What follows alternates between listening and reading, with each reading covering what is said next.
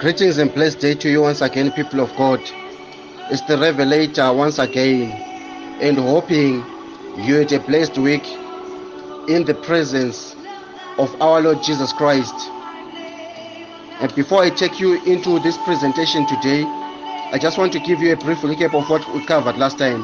Last time we covered part 1 and 2 in the political council, and inside the political council part 1 and 2 we covered diversities in the military conspiration against the politician.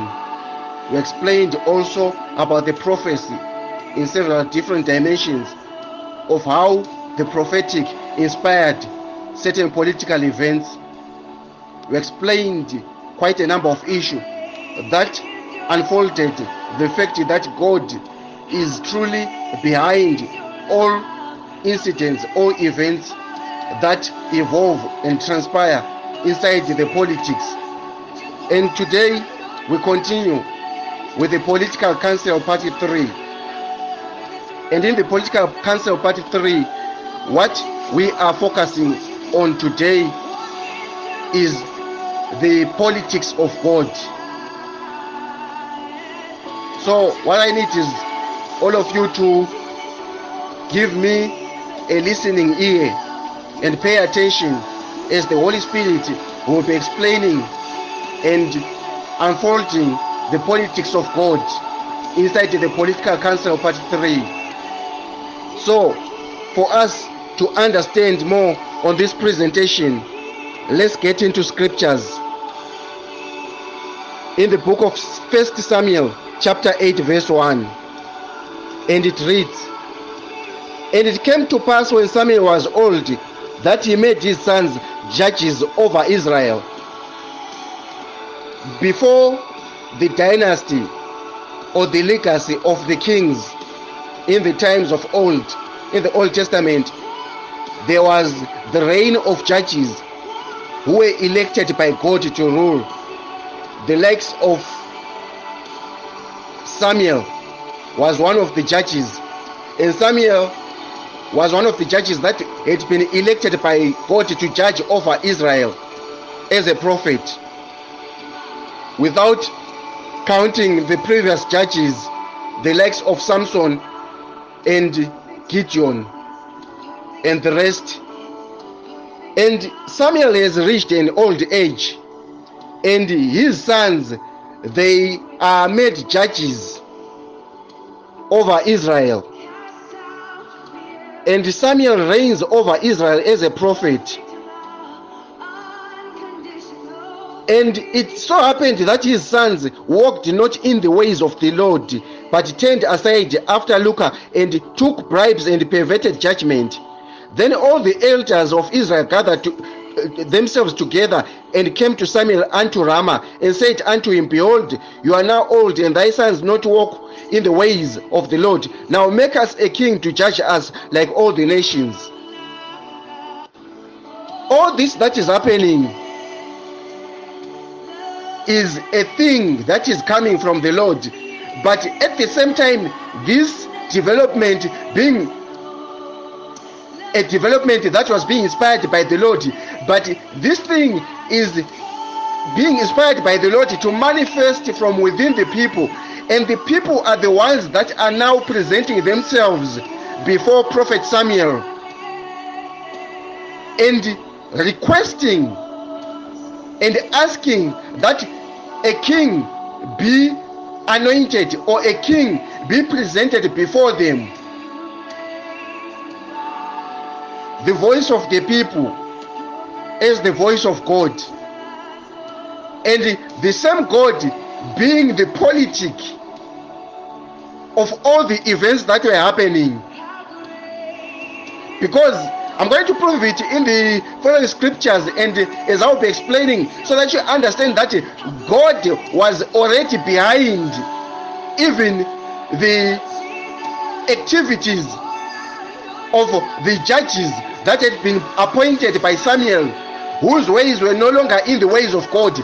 All these things had been caused by the Lord, so that the people turn against Samuel the prophet And Prophet Samuel is caused to anoint a king as per the wishes of the people that had been inspired by God at the same time. Then all the elders of Israel gathered themselves together and came unto Samuel at Ramah, and said unto him, Behold, you are now old, and your sons no longer walk in your ways, which are the ways of the Lord. Now make us a king to judge over us like all nations. But the thing displeased Samuel when they said, Give us a king to judge us. And Samuel prayed unto the Lord, and the Lord said unto Samuel, Hearken unto the voice of the people in all they say unto you, for they have not rejected you, but they have rejected me, that I should not reign over them. The Lord is saying, the people have not rejected you, Samuel, but they have rejected me. But at the same time, the Lord is the one that is inspiring these people to reject Samuel. And at the same time, the Lord is saying, these people have not rejected you, Samuel, but they have rejected me. As I said earlier, I'm going to be proving that the Lord is the one that has inspired these people to reject Prophet Samuel and ask for a king. Because this was now a way of the Lord introducing a king over them. And in 1 Samuel chapter 8 verse 11, Samuel is explaining to the children and the elders of Israel, explaining about the upcoming king, his qualities and his requirements. And he said, this will be man of the king that shall reign over you. He will take your sons and appoint them for himself, for his chariots, to be his horsemen, and some shall run before his chariots. And he will appoint him captains over thousands and captains over fifties, and will set them to ear his ground and to reap his harvest, to make his instruments of war and instruments of his chariots. And he will take your daughters to be his confectionaries, and to be cooks and to be bakers. And he will take your fields and all your vineyards and your olive yards and even the best of them, and give them to his servants. And he will take the tenth of your seed and all your vineyards and give to officers and to his servants. And he will take your men servants and your maid servants and your goodliest young men and your asses and put them to his work. And he will take tenth of your sheep, which is taxation, which is done by almost every government. And everything that Samuel is explaining there is exactly what every ruler, every king, every president does. There is no president, there is no ruler, there is no king that has been given the capacity to rule, that does not survive or rule a nation without taxation, without monopoly, without dictatorship, without using his own people. And this is a rulership that has been ordained by God. He has tolerated this type of rule for a certain season and for a certain purpose and for a certain reason, so that the people may know that there is no other rulership, there is no other democracy that can ever come from any other king, which is more than the King of Kings, who is God that reigns over the kings. Meaning that this thing has been caused, this thing has been inspired by the Lord God, but at the same time this thing has been inspired by the Lord God, so that it comes from within the interest of the people, yet being inspired by God at the same time. After Samuel had explained all this, the people still refused to obey the voice of Samuel, and they said, we will have a king over us. And Samuel heard all the words of the people, and he rehearsed them in the ears of the Lord. And the Lord said to Samuel, hearken unto their voice, and make them a king. And Samuel said unto the men of Israel, go ye every man unto his city. And the day then came that Samuel is sent and appointed by the Lord to anoint a king over Israel. Then Samuel took a vial of oil and poured it upon the head of Saul, and kissed him, and said, is it not because the Lord has anointed you to be captain over his inheritance? And the Spirit of the Lord will come upon thee, and you shall prophesy with them, and thou shalt be turned into another man. The one that is appointing Prophet Samuel to anoint Saul as a king is the same Lord that has inspired the people to turn against Samuel. The same Lord that has quoted to Samuel saying, the people have not rejected you, but they have rejected me. This is the same Lord God that is politicking in the spirit and sending the same Samuel to anoint a king. To anoint a king, it means that this king is being inspired by the same God to reign over his people. I hope someone is understanding what I'm saying. And Samuel said to the people, see whom the Lord has chosen, that there is none like him among all the people. And all the people shouted and said, God save the king. And Saul reigned as king over the people, and Samuel was displeased. And the same Samuel that had been rejected by the people is the same Samuel that was used by the same God to anoint a king again.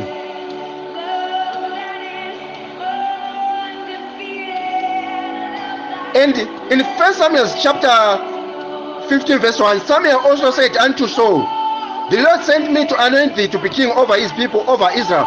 Now therefore hearken unto the voice of the words of the Lord. Thus said the Lord of the hosts, I remember this that was done by the Amalekites unto Israel, how he laid wait for him in the way when he came up from Egypt.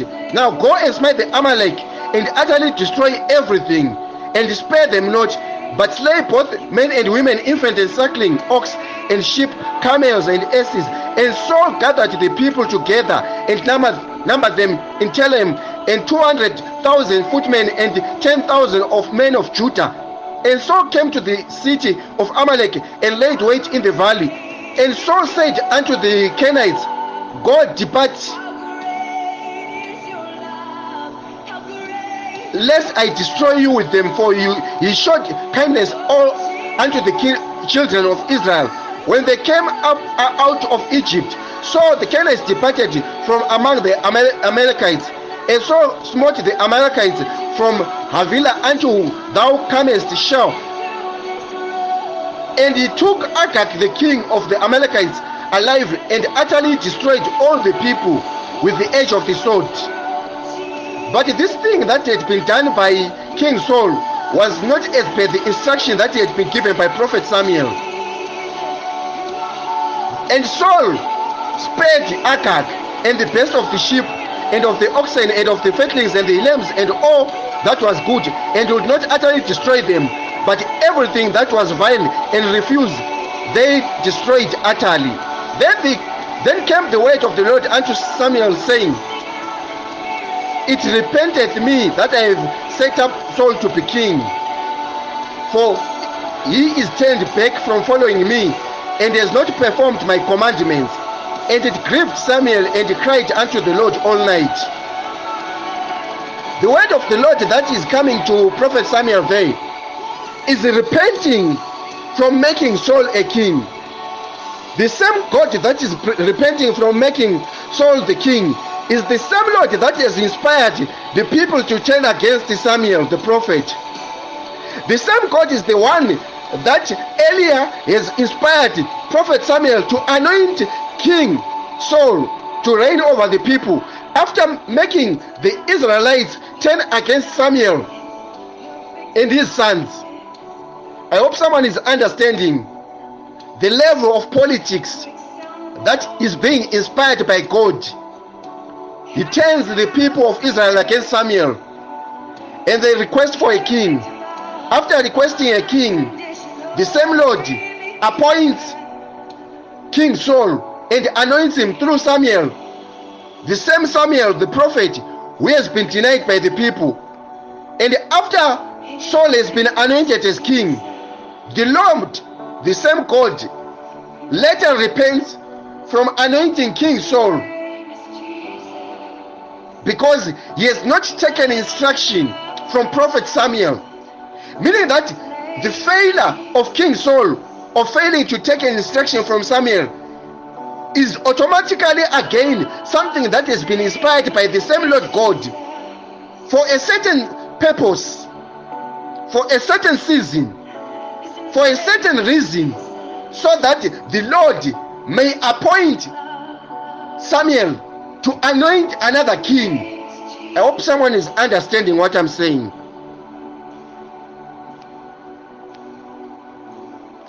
And at that very moment, Prophet Samuel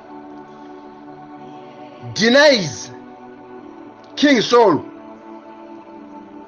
as the king, the very same Saul that had been anointed earlier by the same Lord through the hand of Prophet Samuel. And in chapter 15 verse 20, and Saul said unto Samuel, I have disobeyed the voice of the Lord, and I have gone in the way which the Lord had sent me, and have brought Agag, the king of the Amalekites, and have utterly destroyed the Amalekites. And the people took the spoil of the sheep and the oxen and the chief of the things which should not have been taken, but utterly destroyed, to sacrifice unto the Lord thy God in Gilgal. And Samuel said, Has the Lord as great delight in burnt offerings and the sacrifices as in obeying the voice of the Lord? Behold, to obey is better than sacrificing, and to hearken than to sacrifice, which is Prophet Samuel telling King Saul that obedience is better than sacrifice. For rebellion is as the sin of witchcraft, and stubbornness is as iniquity and idolatry. Because of this thing, the Lord has rejected you as king. And Saul said unto Samuel, I have sinned, for I have transgressed against the commandments of the Lord and thy ways, because I feared the people and obeyed their voice. Now therefore I pray thee, pardon my sin, tell again with me, that I may worship the Lord. And Samuel said unto Saul, I will not return unto you, for thou hast rejected the word of the Lord, and the Lord has rejected you from being king over Israel. And Samuel turned about and went away. He held upon the skirt of the mantle of prophet Samuel. And Samuel said unto him, the Lord has rent your kingdom into two kingdoms. Everything that is happening there, people of God, is a thing that has been inspired by God, which has led again King Saul to be denied by the same God that appointed him as king. King Saul has been rejected as king by the same Samuel that anointed him to be king. And the same Samuel, the prophet, has been anointed and appointed to be a prophet and caused to anoint a king that he later rejects. And Prophet Samuel, in 1 Samuel chapter 16 verse 13, is influenced by the same God again to take the horn of the oil to anoint David in the midst of his brethren. And the Spirit of the Lord comes upon David, and from that day David rises up and goes to Ramah. And at that very same point of time, the Spirit of the Lord departed from King Saul. In 1 Samuel chapter 16 verse 14, and an evil spirit from the same Lord troubled Saul. People of God, I want you to understand me. The same Lord that has anointed King Saul has departed from King Saul, and the same Lord that had anointed King Saul while he was still a king, he has departed from the King Saul and has anointed King David. And while it is anointing King David, an evil spirit from the Lord, from the same God, troubles King Saul. And the same Lord at the same time appoints David and has elected David and has anointed David to go and deliver King Saul in the king's court. Such is the politics of God. The one that is anointed is the one that is rejecting kings. He anoints a king, he appoints a king to reject another king. He anoints a king whilst another king is reigning. I hope someone is understanding what I'm saying. The Lord God that has anointed a certain king, that has appointed a certain king, that has appointed a certain president, and whilst that president is reigning over his people, the Lord has already anointed and appointed another president. The same Lord that has caused the people, the voice of the people that has been inspired by the Lord to reject a certain president, to reject a certain ruler over his people, is the same Lord that has influenced the anointing of a certain king, whilst another king is still reigning. And that Lord is the same Lord that will reject the same president, reject the same king, and anoints another president, and anoints another king, whilst that king is still in power, but he doesn't know that his power is only going to be short-lived, because another king, because another president is already reigning, whilst he thinking he is still in power. I hope someone is understanding the voice of the Lord. In the political council 3, as the Lord becomes the politic, as the Lord rejects and anoints kings, as the Lord rejects presidents and anoints another president, as the Lord anoints to reject at the same time. Child of God, there is no politicking that is beyond the politicking of God in heaven, who anoints and rejects kings. I hope someone has understood the political council 3, in which God is the politic. He politics with the kings. He politics within the people. He influences the people as the voice of the people. But that voice of the people is not the capacity of the people, but the capacity of the God in heaven that influences the prophecies of the prophets. And the prophets have no choice but to anoint that which the God in heaven has chosen. And the same prophets at the same time are going to be influenced to anoint the one that has been chosen by the Lord, whilst another one that was earlier anointed is rejected, and the Lord spearheads and chooses another ruler, another leader, through his influence of not only his prophets but his own politics. Child of God, the Lord is beyond. The Lord is ahead of time. He is the politic of all politicians. He influences the prophets in the political council 3. Until next time, have a great blessed day.